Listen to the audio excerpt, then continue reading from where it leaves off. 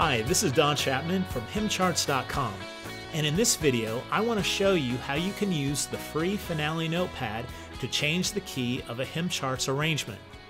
Let's try it on the free version of All Hail the Power of Jesus' Name. Now we get this by going to the HymnCharts website and clicking the free button.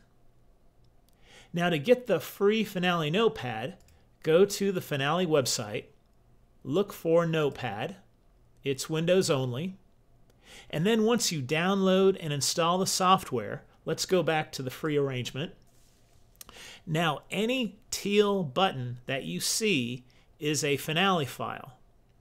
So let's try changing the key of the choir. We'll download it, then click on it to open in Finale. Then look for this button that says Key Signature Tool. Click on it and let's transpose it up a half step to F.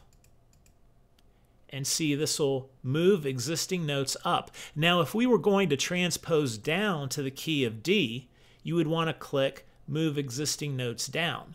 But we're going up a half step, so click up, click OK, and it changes key that quickly.